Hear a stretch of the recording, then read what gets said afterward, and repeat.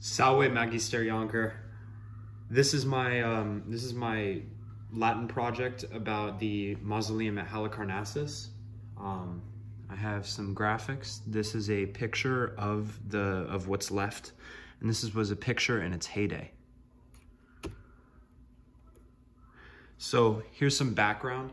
So the mausoleum at Halicarnassus, it was a burial chamber for Mausolus, who was a leader of Caria, which was in the then southwestern Asia Minor. It was placed in his capital city, which he changed from a previous city. It was called Halicarnassus, and it was around 353 to 351 BCE, placed by his sister and widow, Artemisia II. The structure was planned by the two Greek architects, Pytheas and Soteros.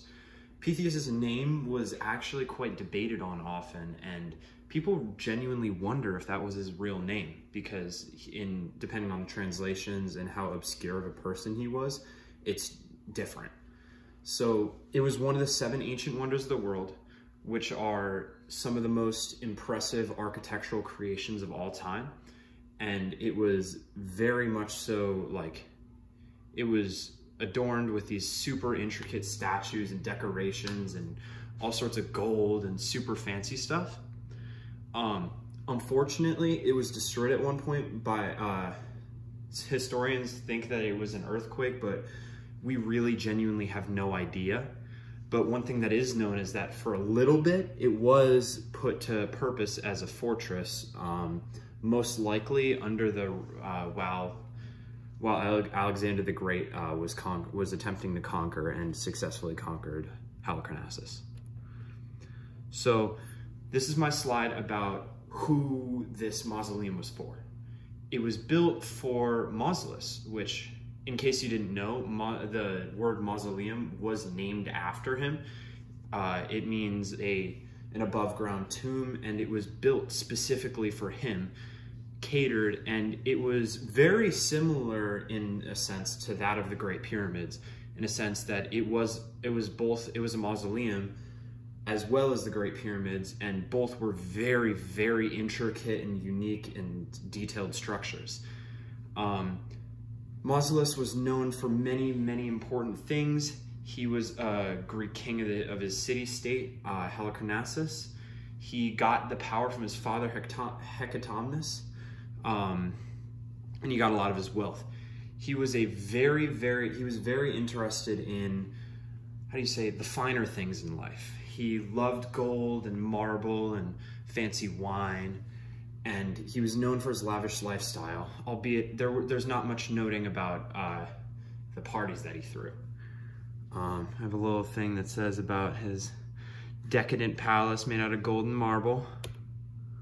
Oh, can't forget, I have some graphics coming up on the screen. Boom. All right, so this is what? So we are speaking about the mausoleum itself, which was an immense structure. It was gigantic, and it was very much so built to reflect the life and the lifestyle and how he really took a grip of his life and everything that he did, of Mausolus, of course. His decadence and impressive endeavors are you can see them in each of the intricate elements of the building.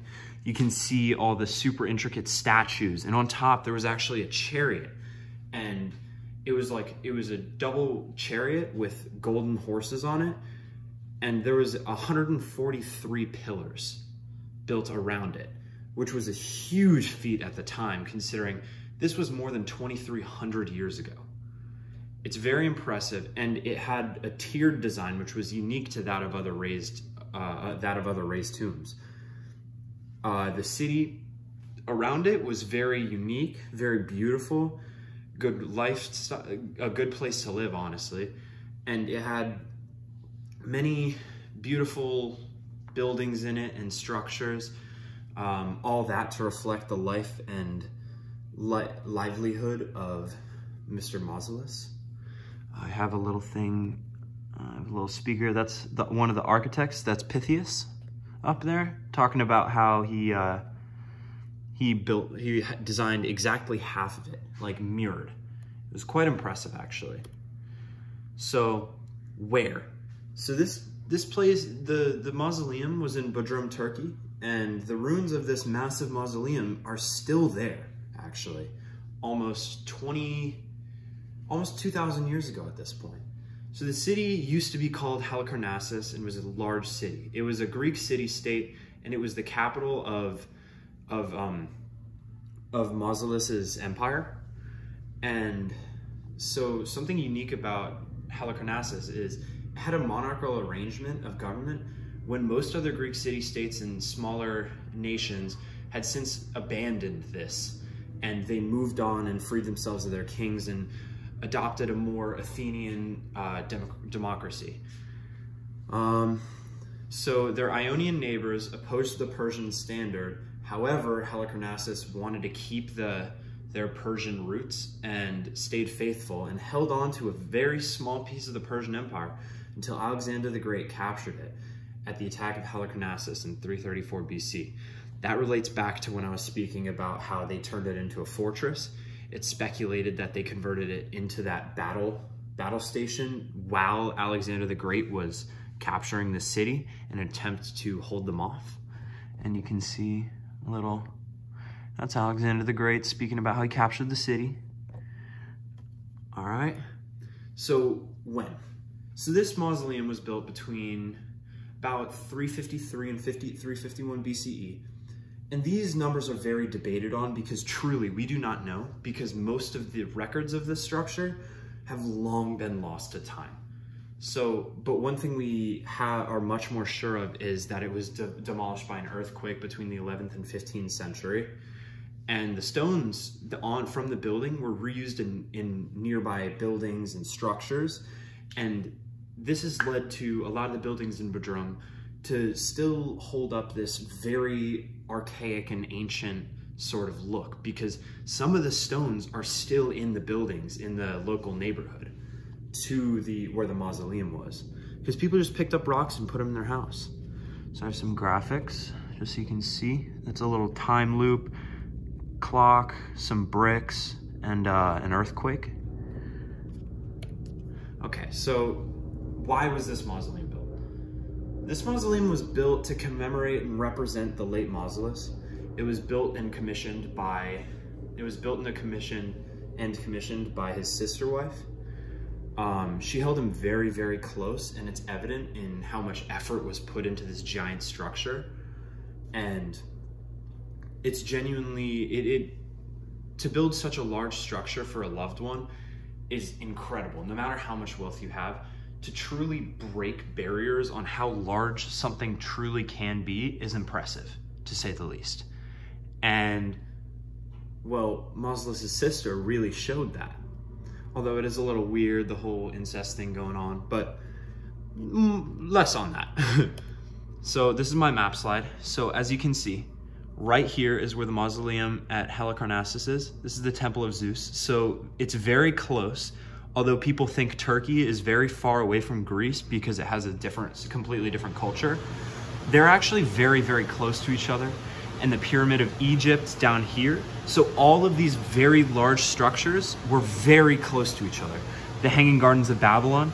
So all of these massive structures of like immense, like all 7 of the ancient wonders of the world are so close to each other that realistically, you could probably take a flight between all of them and see them all within a very short period of time, which is important. And it also shows how there was a very large distinction of how people like really viewed what was the world. Like this small portion of the world contained what was known to be the greatest structures of all time, which historians will debate upon how we should really view and understand these kind of things, because what happens is we only focus on this, but there's so many other great structures around the world that you can find.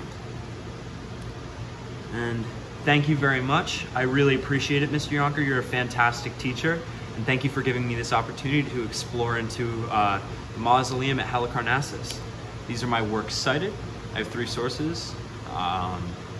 Thank you very much. Stay safe. Appreciate it. Have a great winter break. Thank you, Mr. Yonker.